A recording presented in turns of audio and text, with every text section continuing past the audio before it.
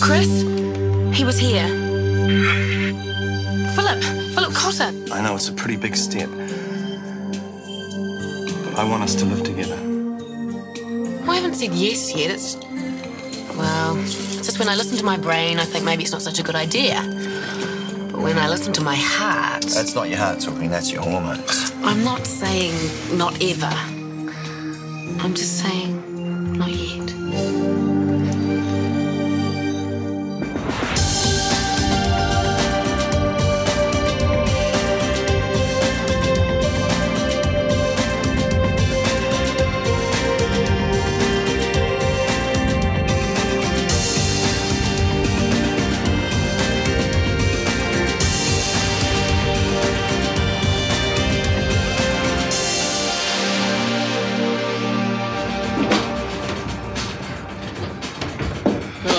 Howdy. Hi.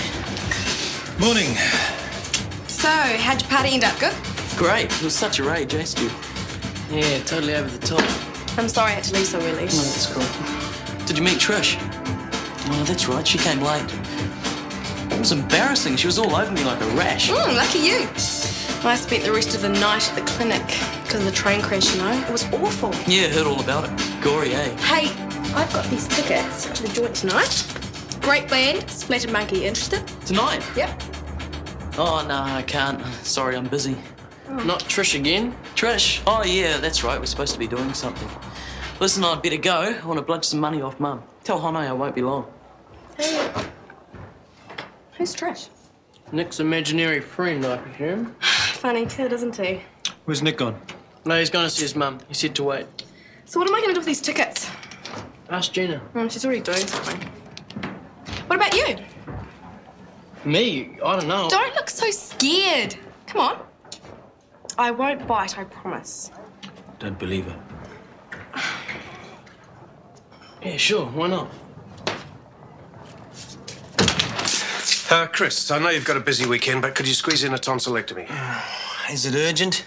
No, but the family want to take the kiddie away on holiday next weekend, and they are friends of mine. No, I guess I can fit it in. But we're going to need an anaesthetist. Uh-oh. You both realise I'm casual? That means no obligation to work overtime. So what are you saying? You want extra money? It's not a question of money. I'm a popular girl. I've made other plans. Fine, don't worry about it. I'll explain it to the mother. Sorry I asked. Wait. I said I don't mind.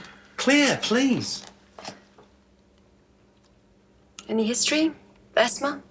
No, purely routine. Well, if I take a short lunch, I suppose I can fit it in. Terrific. Problem solved. Fine. I appreciate the cooperation. Hell, you certainly wound him up. Maybe it's an early dip into male menopause. You got a boyfriend? Uh-huh.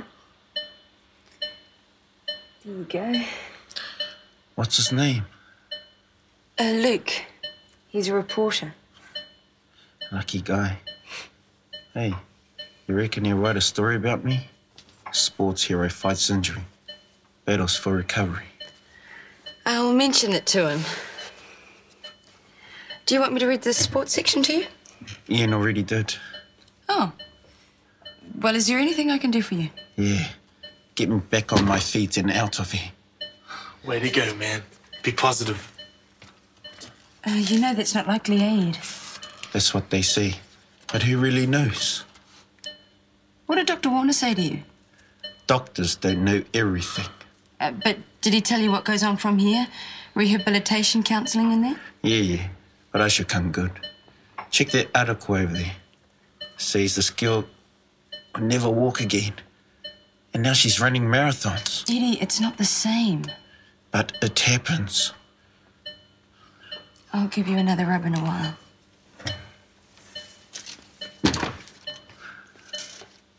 Great chick. Yeah. Hey, listen, I was thinking. Do you want me to send a letter to your parents? I can write it down for you.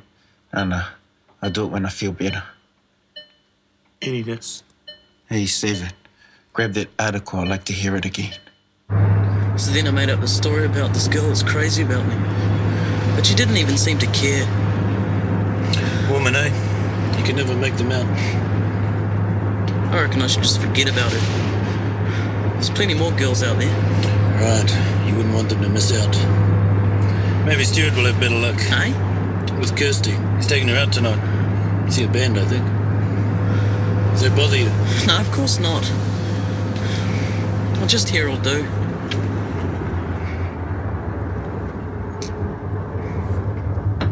I've already told him the facts. But did he listen to you? Did he really hear you? Well, of course there's going to be some kind of denial. Look, admit it, Chris. You copped out. You've been waiting for him to be transferred to the spinal unit. Look, you can't put it off any longer. He needs to be told the truth.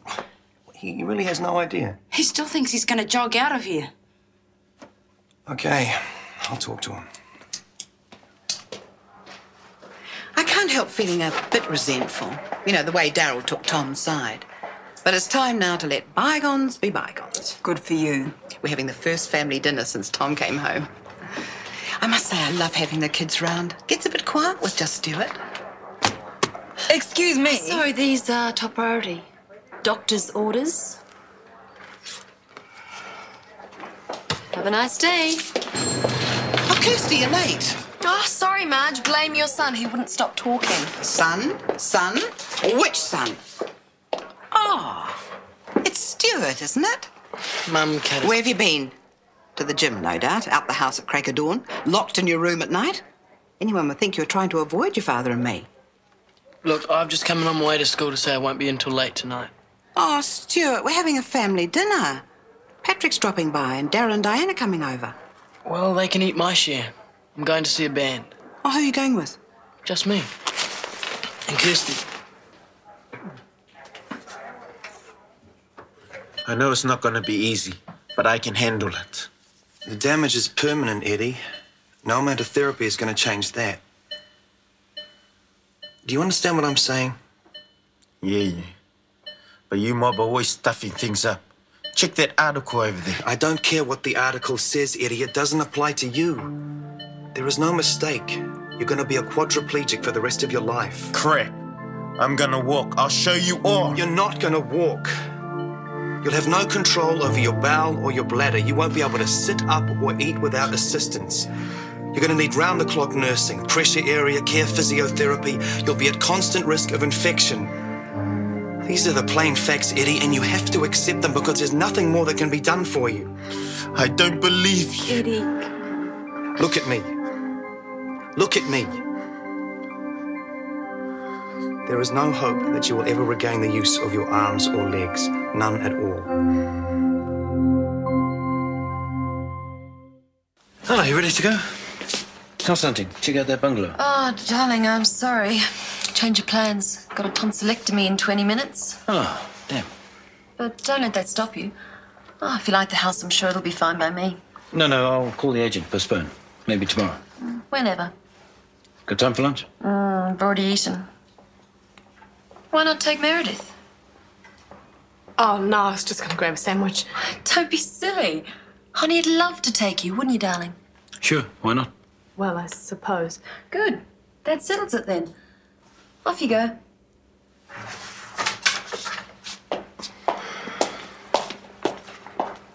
Kirsty, I'm glad you're going out with Stuart tonight. Oh, yeah, they're a great band. He's far too much in his own company, that boy. But he's always been quiet, you know. I don't think he's ever had a steady girlfriend. Really? But he's just like boys of his own age, don't you think? Well, he's sweet, sensitive, thoughtful and caring. In other words, he's a total weirdo. What do you mean? It's just a joke, Madge. Stuart's just a bit shy, that's all. I'll tell you what, I'll lodge a full report tomorrow morning, tell you how it all went. If he's a pervert or anything. That's not what I meant, Kirsty. And you know it. Lighten up, Madge. Stuart's a good kid. I promise I'll be gentle. Do you want anything from across the road? No, thank you very much. Hi. How goes it? Don't ask. Oh, dear.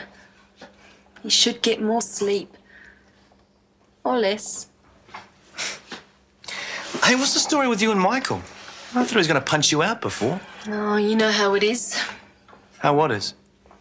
Just games, that's all. Games? Mm-hmm. Like doctors and doctors. Time for a tonsillectomy. See you in theatre.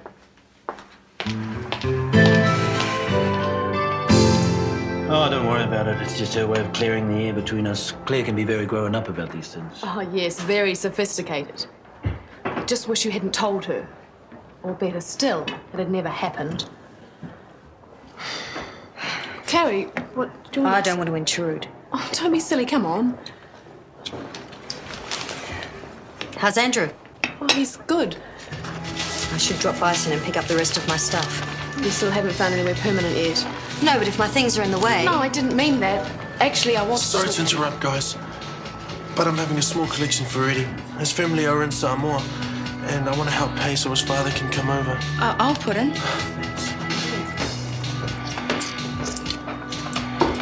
Sorry, that's all I've got on me. Poor underpaid doctors. Put me in for 50. It's just a drop in the ocean compared to what it's going to cost in the long run. Well, at least he'll get a big insurance payout. Oh, eventually. It's important to him. He sends most of his wages back to Samoa. He needs to know that they're going to be looked after. I thought you liked Stuart giving you the extra coaching. Yeah, but I don't need it. My marks are heaps better. Then why not stick at it? Who knows, you might even... Mum, look at it this way. You'll save bulk money. I don't care about the money. Well, great. You can up my pocket money, eh? Look, I better get back to school. You and Stuart are still friends, aren't you? Yeah, of course. Hello. Goodbye. You after Michael? No, actually I need some advice. A woman's perspective, sort of. It's about Claire. Oh, Chris, I would have thought you had your hands full. Oh, no, nothing like that. It's just... I had the strangest conversation with her earlier. Do you think she's serious about marrying Hone? Well, I just wish I could say I liked her as much as I like him. Well, that doesn't answer my question. Do you think she loves him? Who knows? She's certainly got a funny way of showing it. Well, that's what I thought. I've never met anyone who plays as many games. It's frightening. Well, the question is, do I say anything to Hone? You really want my woman's advice? Stay right out of it. They'll hate you if you're right, and they'll hate you if you're wrong. Believe me. Yeah, if you say so. They'll sort it out. One way or the other. Okay, thanks. So, how was lunch? Fine. Fine. You mean enjoyable? Oh, poor Hone. I know he can be a bit stuffy, don't you think? Except in certain circumstances. But then you'd know all about that. Oh, I suppose he's no different than most men. Confident women frighten them, don't you think? Perhaps. So, how do you feel about Hone now? Sorry? Well, after your little fling and all that, do you still like him? We get on well professionally. Personally? Come on, don't be embarrassed. We're both adults. I know he's attracted to you. I was just wondering if the feeling was mutual. That's all. You're wrong, quite wrong. There's nothing between Hone and me. Hey, I'm sorry, you're right. We shouldn't even discuss it. There's nothing to discuss. Exactly. I apologise, okay? Just a crass Australian. If you say you've got no feelings for Hone, then that's the end of it. I agree.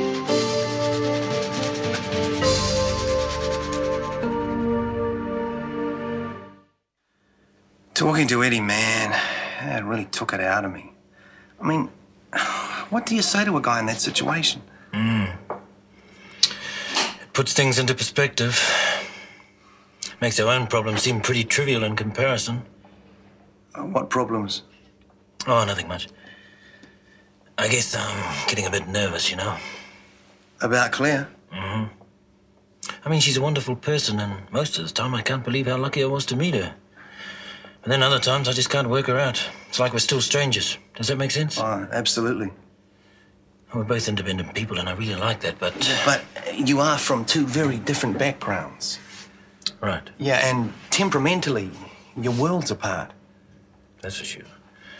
I can understand you having second thoughts, you know. I mean, it's better that they happen now than after you've said I do. Yeah, you're dead right. It's totally normal, you know. Everyone must have premarital jitters. Well, yeah, but maybe there there's comes something... a time, Chris, when everyone must just take the plunge. And if it doesn't work out, well, that's the way it goes. Well, no, I know, but on the other hand... Gee, thanks, Chris. I really appreciate you talking to me like this. It's helped a lot. He's been doing so well at school lately. Now suddenly he doesn't want Stuart to help him anymore. Oh, that'll be because of Kirsty. Kirsty? Haven't you heard? She and Stuart are going out together. It's quite serious by the sounds of it. I should have known there was more to it. Oh, teenagers. They take everything so seriously. Because I remember the time when I was... Stuart and Nick fell out. They've become such good friends. Well, you can hardly blame Kirsty for that. Because Stuart's much more mature. Well, he's older. Yes. And Nick is very young for his age. Poor kid. Wait, Harrison, what's the story? Hey, what am I, invisible or something? Well, at least tell me what I've done wrong. I suppose you think you're pretty good going out with Kirsty. So that's it. Geez, you can be so naive. I'm going to see a band with her, that's all. Besides, she asked you first. That's beside the point. Oh, yeah, and what about your friend Trish, huh? The one that's hot for your body. I just didn't want Kirsty to think I was still keen on her. But you are, right? Yeah, well, I can't help it. Listen, mate. Me and Kirsty are just good friends. Why don't you come tonight? I mean, sure, we can swing another ticket. Nah. Splattered monkey is strictly yesterday. Besides, Kirsty will give me a hard time if she thinks I'm hassling her. But you do believe me, eh? That I'm not with her. Yeah, I suppose. Kirsty's not that dumb. Oh, by the way, you're not coaching me after school anymore. It was Mum's idea. She can't afford it. Bummer. Well, tell her if you get behind again, I'll give you a discount. Oh, fat chance. Study sucks. Tell you, man, I'd rather be raging.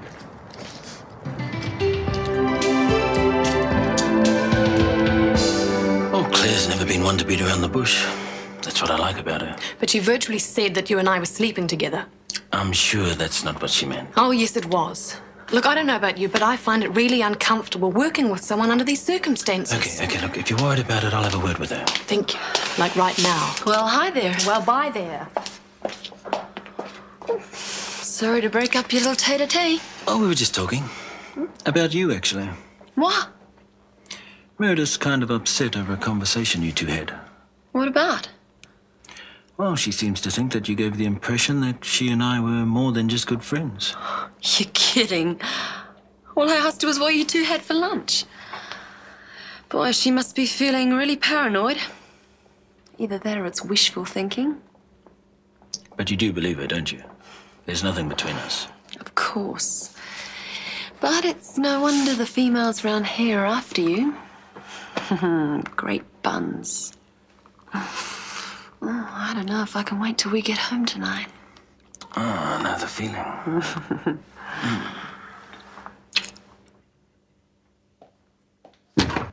Jackie.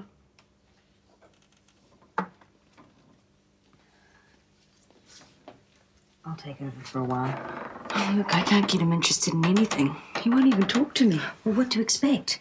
He's not going to come to terms with this condition right away. These things take time. Yeah, I know, but I just wish there was something that I could do.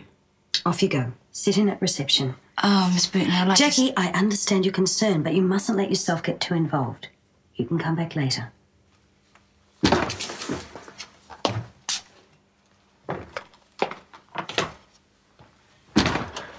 Yo, yo. It's your cousin here with a bit of cheer. I can't drink on duty, but that's no reason why you can't suck on a light lager. Time to party, Mr. Tarley. Eddie, it's me, man. I've got eyes. So you don't want to drink? I'll put it in for later. Cut it out, will you? What? Being so bloody cheerful? It won't help. Chill out, man. If I'm cheerful, I'm not going to hide it. You don't expect me to join in. Sam, maybe later. Yeah, sure. Harbour views, 2 bedrooms, it's a good area. Sounds great.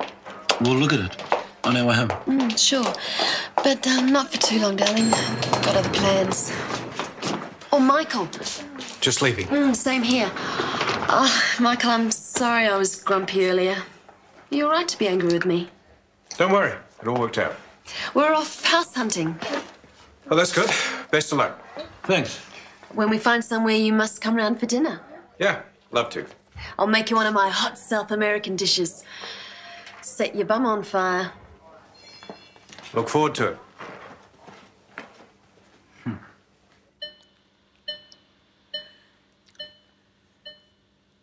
How does it feel?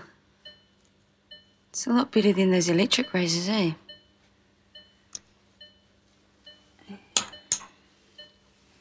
Yeah.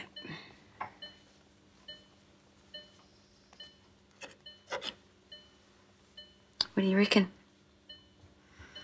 I reckon you should leave me alone.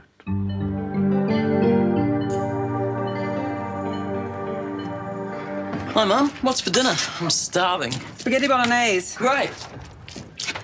Nick, I know you told me you don't want any more coaching after school, but it'd be a shame to have your marks slip back again. How about if I find someone other than Stuart to help you? I'm doing okay. But you don't want your schoolwork to suffer just because you and Stuart have fallen out. I was talking to Stuart today. He was pretty upset, you know. He kind of needs the money he gets for coaching me. Maybe we should keep going. Well, if that's what you want. Yeah, sure, I'll call him. I'm really proud of you, Nick. Why? What have I done? The way you're coping with Kirsty and Stuart going out together. Shows a lot of maturity. Who told you? Marge, who else? The human database. She thought you might be feeling a bit resentful. Why? They're only going to see a dumb band. Well, as long as it's okay with you. I think it's quite sweet, really.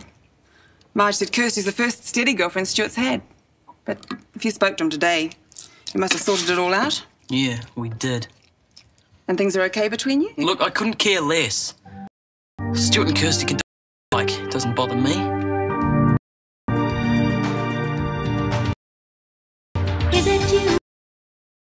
Lately I've been lost, it seems I think a change is what I need. If I'm looking for a chance, I'll dream Shortland Street. Taking time to hold my place, yesterday's another place, just living for the times we've seen. When the writing on the wall says I'll be Shortland Street. If you want to find a way of searching for another world, it's hard to see Shortland Street.